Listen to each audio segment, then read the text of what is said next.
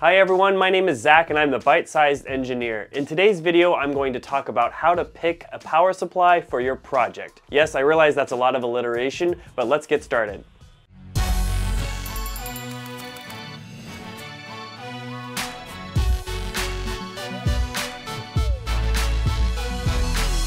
In this video, I'm going to cover the following topics. I'm going to start by talking about batteries.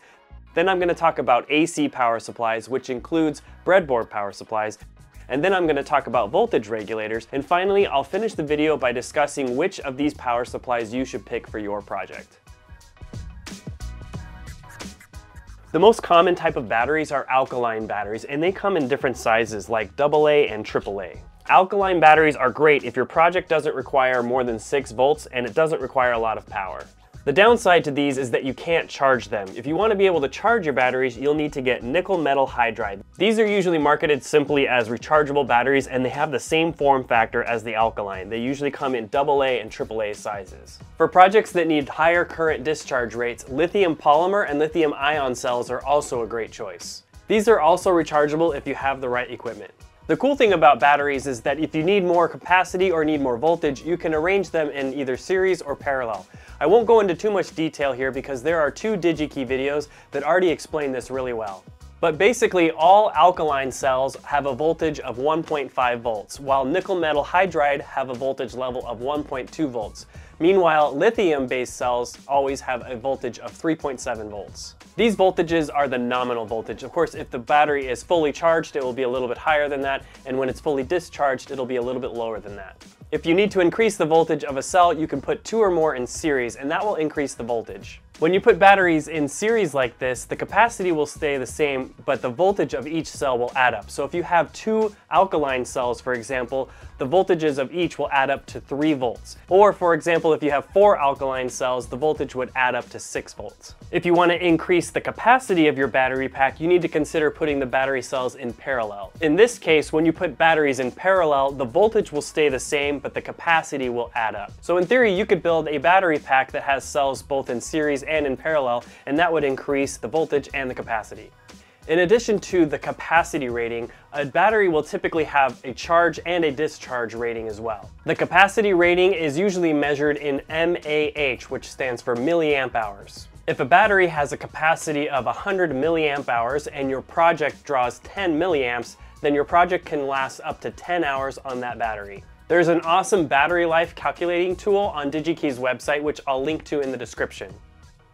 When selecting a battery for your project, it's really important to make sure that your project doesn't draw more current than the discharge rating of your battery. So for example, this is a 3-cell LiPo battery. There are 3 lithium polymer cells in there in series, so the voltage adds up to 11.1 volts. Now this particular battery pack has a capacity of 5,200 milliamp hours and a discharge rating of 80C. So that 80C means that it is 80 times the capacity rating. That means that this battery can discharge at a rate of 80 times 5.2 amps, so that's 416 amps. If you ignore this rating and ask the battery to discharge at a higher rate, you run the risk of damaging the battery or causing excess heat or even a fire.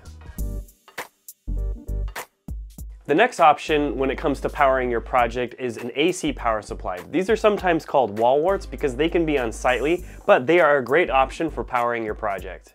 We all have these lying around our house. This one I think I took from my old router, and then this is actually an old cell phone charger. These types of power supplies will have a voltage rating just like a battery, and they will also have a continuous current rating. This means that under normal conditions, when the supply is plugged into the wall, it will deliver a constant voltage of 5 volts or 12 volts or whatever it's rated for. When a load is connected to your power supply, in this case your project, the load will dictate how much current it needs from the power supply. When you're choosing a power supply, be sure that the discharge rating is at least as high as the current consumption of your project. For example, this old cell phone charger is rated up to 2 amps at 5 volts. So that means I can use this to power any project that uses up to 2 amps. It doesn't matter if it uses less than 2 amps, it just can't use more than 2 amps. I tend to err on the safe side and will choose a power supply that is rated for about 1.5 times the current needs of my project.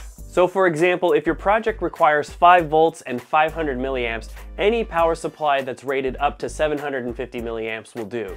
What about if you're prototyping your project on a breadboard? What's the best way to supply power? One option is to take like an old USB cable and strip the ends off and plug those into the power rails. My favorite option are these little breadboard power supplies. They plug right into the power rails of the breadboard. These breadboard power supplies can be powered by a USB cable or a barrel jack from a wall supply. This one in particular has a little jumper where you can select the output voltage between 5 volts and 3.3 volts. Another option is to use a benchtop power supply. These are great if you need a large amount of current or you need to adjust the voltage. These benchtop power supplies can even safely limit the current going into a project so you can protect your circuit against too much current if there is something wrong. Sometimes you might be working with components on a PCB. Circuit board components often need power supplies with tighter tolerances than the other options that I've discussed. A common type of PCB power supply is the linear regulator. These ICs are very easy to use and often just have 3 pins: ground, voltage in, and voltage out. Let's say you have a 2-cell lithium polymer battery with a voltage of 7.4 volts. But the humidity sensor you're using needs 5 volts. You can connect the 7.4 battery to ground and the input, and you'll get 5 volts between ground and the output. The big downside to using linear voltage regulators is that they are very inefficient. The extra unused voltage has to pass through the internal resistance of the linear regulator. This is power that is being used to generate heat inside the regulator instead of being used to power something useful. This problem gets worse when the amount of voltage drop increases. Let's say, for example, you connected a 12-volt battery to the same regulator. That means that 7 of those volts are being wasted to generate heat. Unless your intention is to build a heater, this is not good. Alternatively, there are switch mode power supplies. These ICs use internal transistors and several external components, including a diode, an inductor, and a capacitor. With this design, a switch mode power supply can create an output voltage very efficiently with very little wasted energy or heat. When a switch mode power supply is used to convert a higher voltage to a lower voltage, it's called a buck converter, while it's called a boost converter when the output voltage is higher than the input voltage. For example, I designed this board here that takes a 1.5 volt coin cell battery and boosts the voltage up to 5 volts using a switch mode power supply. So this would be considered a boost converter because the output voltage is higher than the input voltage. On the other hand, this little board can take an input voltage of like 12 volts, for example, and bring it down to 5 volts in a really efficient way. So this would be considered a buck converter. Which of these options you choose will depend on how and where you use this project. I know it seems obvious, but sometimes we overlook this important question. If your project needs to be mobile and cannot be tethered to a wall, you'll want to consider one of these battery options. If your project doesn't absolutely need to be mobile, then using an AC power source from the wall is the way to go. It often comes down to just having experience with each of these power supply options to know which one will best fit the needs of your project. So start building projects and try out these different options, and you'll start learning the pros and cons to each one. If you want to dive deeper into this topic, I would suggest starting by watching this video here on the DigiKey channel that describes how to connect batteries in series and parallel. When you're done with that, you can check out this video that describes what an amp hour is. That's all I have for this video. My name is Zach, and I'm the Byte Size Engineer, and I look forward to seeing you next time.